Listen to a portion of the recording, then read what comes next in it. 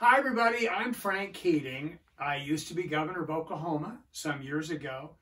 My wife, Kathy Keating, former First Lady of Oklahoma, will join me in a second. But the first book we're going to share together right now is Will Rogers.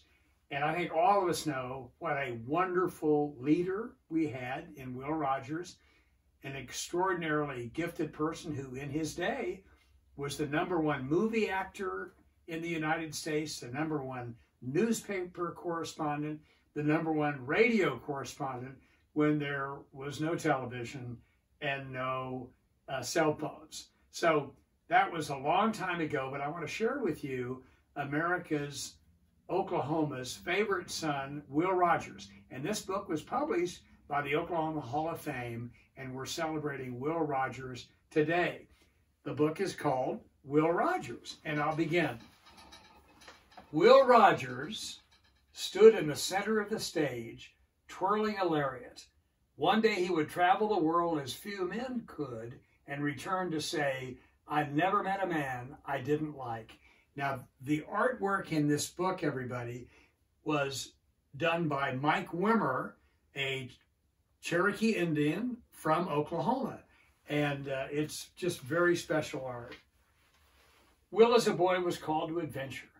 The youngest of 8 children, he was born in 1879 in Indian Territory.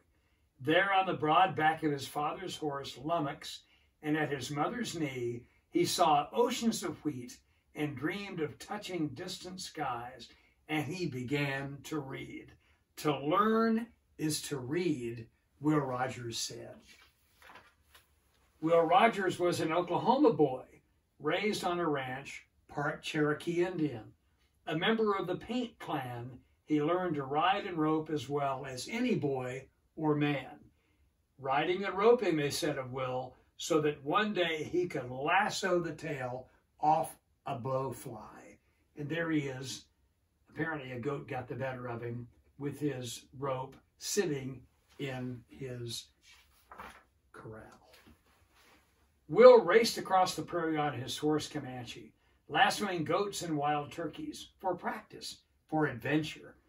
That was what boys did in those days before farmers and barbed wire fence. A man that don't love a horse, there is something the matter with him, Will Rogers believed. And there he is, by the way, giving his horse, Comanche, an apple. Will's lot in life was 10 years or so in school, but travel and reading and poking and probing, those were Will's lifetime school. A man only learns by 2 things, Will Rogers said. One is reading, and the other is association with smarter people. How very, very true.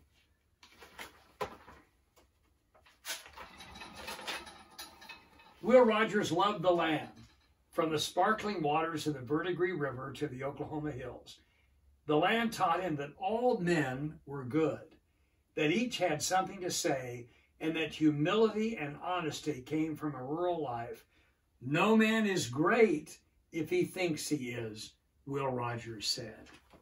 How very wise. Will Rogers flew everywhere he could, always restless. Everyone he met became his friend. Every place he visited broadened his mind. He was always joking and sharing with others the humor and joy of living. "I can't tell you where to write," he said, "for I don't know where I'll be." And here's a scene from a vaudeville show, and you can see in the opera glasses Will Rogers swirling a rope. And guess who those 2 people are? Well, they're paintings of me and of my wife, Kathy Keating, by Mike Wimmer. And we continue. Will always seemed to be in motion. 24 coast-to-coast flights across the United States, flights into Russia and across Southeast Asia, 3 trips around the world when flight was new. Driven and impatient to go in to see more, he said, "If your time is worth anything, travel by air. If not, you might just as well walk." And there's Will with one of the airplanes he flew in those days, and there he is with flight goggles and a little leather hat. That's the way people dressed in those days when they flew. This was in the 1920s, the 1930s.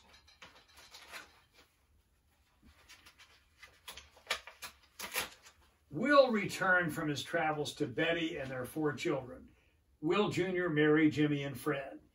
They went to California, where Will built a corral on the lot of a movie studio. He wrote, and he played with Betty and their children. I'm just an old country boy in a big town trying to get along. And there he is with 2 of his boys on a wooden horse, just playing. I guess he's the cowboy and they're the Indians. And I don't know the name of the dog, but that is a cute little dog. Oh, right. Will was known far and wide. When times were bad, Will Rogers made people hope. When times were good, he made people laugh.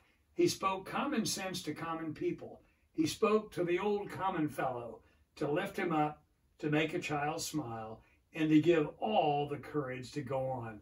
And Will Rogers was really famous during one of the really sad times in American history, the Great Depression back in the 1930s. Will poked fun at the big and the not so big, to make a point, to say something true. You can always joke good-naturedly with a big man. That's why he's big, Will said.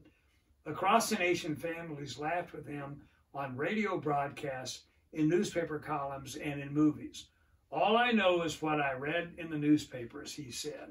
And there he is with President Roosevelt at the Democratic Convention in probably 1932.